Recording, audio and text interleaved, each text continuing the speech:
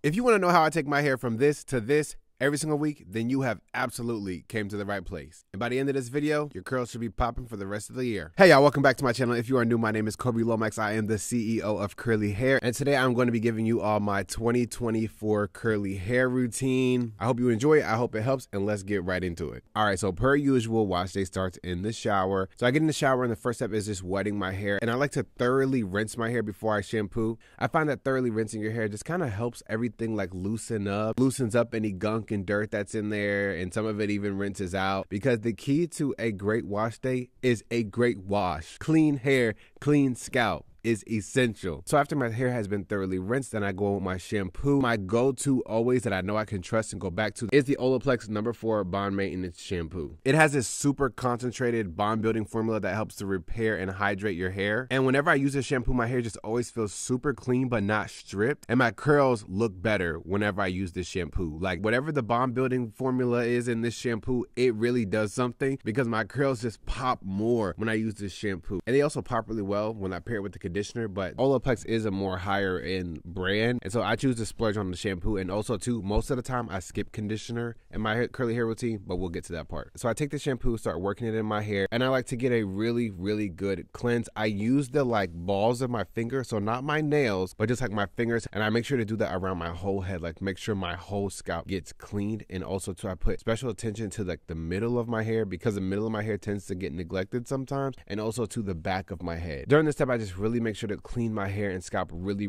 well, because like I said, clean hair and a clean scalp is key to a great wash day. After that, I rinse it out, and again, thoroughly rinse out the shampoo. You do not want any shampoo hanging out and lingering in your hair. And then after that would normally be conditioner, but I usually skip the conditioner and go straight to deep conditioner. I deep condition my hair every single week when I wash my hair. I highly recommend this, because deep conditioner typically does what conditioner does, just better. I normally skip conditioner and just go straight to deep conditioner. Now, if you do want to use a conditioner, I do recommend the Olaplex conditioner. It's really good. I don't really have a recommendation for a regular conditioner because I don't really use them that often, but again, conditioner is a skippable step, so I skip on to the deep conditioner. And I have quite a few favorite deep conditioners, but the one I will be using today is the nostalgic Jamaican Black Castor Oil Strengthen and Restore Treatment Mask from Shea Moisture. This used to be it back then, okay? 2017 natural hair community, like this was it, okay? But this hair mask always makes my hair feel really soft and really hydrated, and I feel like it kind of adds some shine to my hair usually once my hair is finished. It has shea butter, which really helps with moisturizing your hair, and it also has Jamaican Black Castor Oil, which is what I feel like makes my hair more shiny. So I take a scoop of the deep conditioner, and then I kind of like scrunch it into my ends, because I just really want to make sure that my ends get coated. Your ends are like the weakest part of your hair, and they normally need the most attention, and they're also the part of your hair that everybody sees, especially if you have a fro. What people visibly see is like the ends of your curls the most. And so I really just like to make sure that my ends are being taken care of. So I scrunch it into my ends, and then I just work it through the rest of my hair. And I also make sure to work it around the edges of my hair too, because that area can easily be neglected. And then one other area that I give very special attention to is the middle of my head. For whatever reason, this hair is always struggling. It's always like the weakest, most brittle. And so I like to put extra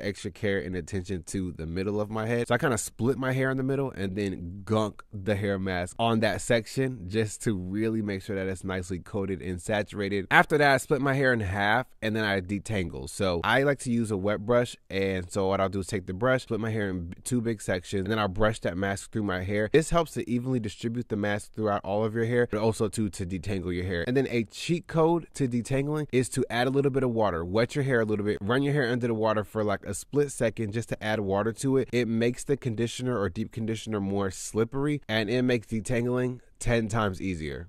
Thank me later. After I've brushed the deep conditioner through my whole hair and detangled it, I'll normally put my hair up in a little bun, and then I'll take the rest of my shower and let this deep conditioner sit and work its magic. Then I take my shower per usual. After I finish my shower, now it is time to rinse out the deep conditioner, and I rinse it out upside down. You don't want to rinse the deep conditioner that's in your hair onto your clean body. That's how you end up getting like body acne and stuff like that. So one trick that I learned that helped me stop getting like pimples on my body was to rinse my hair upside down. And so I'll turn my head upside down, run my hair hair under the water, and I'll rinse out the hair mask. And then after that's rinsed out, now it's time for leave-in. My favorite leave-in is the As I Am leave-in conditioner. This leave-in conditioner has ingredients that help to seal your follicles, which helps lock in moisture into your hair, but it also helps to make your hair shiny. But my favorite thing about this leave-in conditioner, and this is probably the reason why I always come back to this one, this is like my go-to leave-in conditioner, is that it has ingredients that help prevent flaking. When I use this leave-in conditioner, my hair is never flaky. It mixes really well with stylers, and so yeah, I rarely ever have any type of flaking when I use this leave-in conditioner. And usually if I do have any flaking, which I think has only happened like once, is because I was using a bad gel. So I take this and I work it in the same way I work in the hair mask. I want to make sure my ends are really getting nice and moisturized and that my whole hair is getting moisturized, especially that area in the top of my head. I'll take some, scrunch it on my ends, work it through my hair, and then I'll split the middle, work it in that section too, just to make sure that section is really nice and hydrated. And then after that, I get out of the shower. The next and final step of my curly hair routine is styling. Now, my absolute favorite styler right now, I have been using this so much, I probably went through like 6 bottles so far, is the gel called Big Papa from The Dew. And I'll have everything linked down below for you guys, but this gel is like my go-to. We go together real bad. I love it so much because it gives me that definition, it gives me that hold, those juicy curls, but it doesn't give me the crunch. It's just like the perfect middle of gives me definition, but it's not too heavy, gives me hold, but it's not too crunchy. This is quite literally my favorite gel that I've tried ever. Doesn't give me any flaking at all. I just love it. Usually when I style my hair, I section my hair into 3 big sections. So I'll take a big middle front section, and then the 2 sections left over in the back, I'll split those into their own sections. And then I normally split the section into 3 sections just to make my hair easier to do. It's just a matter of what is most manageable for you and your hair. Sometimes if I'm feeling lazy, I don't split the sections into sections. I just go with the big sections and just do it because it's faster. But when I really want my hair to look nice, I'll split it into the big 3 sections, and then I'll split those sections into 3 sections as I'm styling. And then when I'm styling my hair, I just take some of the gel, I smooth it onto my hair, take a good amount, don't be shy with this, and I smooth it onto my hair. I work it in my hair, but almost squeeze my hair. You want to smooth it. It helps the curls kind of clump together nicer. It helps your hair look a little bit more together, and it just really helps the curls pop and do their thing. Even when I'm raking my fingers through my hair, I'm squeezing my fingers together, because you really want your hair to be smooth so that you just get the best definition possible. Sometimes I'll see people raking your fingers through your hair, but you're just really loosely big claw raking your fingers through your hair, and that is only causing more frizz. You want definition. So I cannot stress this enough. Smooth the product onto your hair.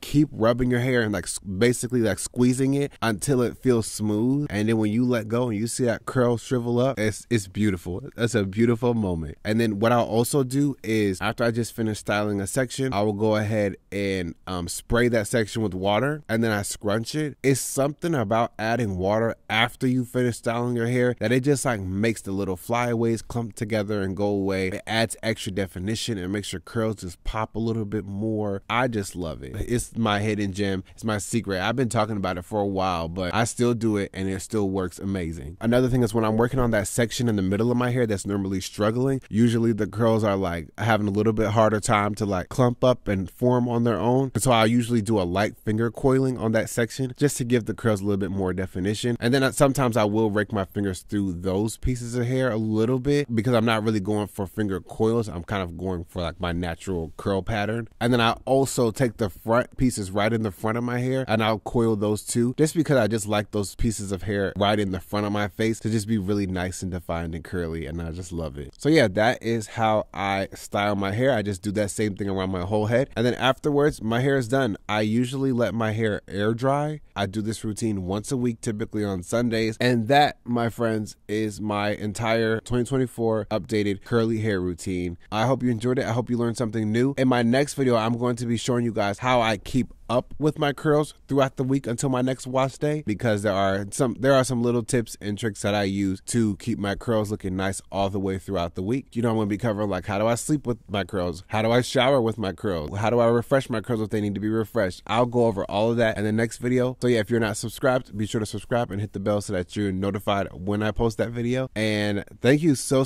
much for watching. Again, I hope you enjoyed this video. I hope you learned something new. That's all, and I will see you in my next video.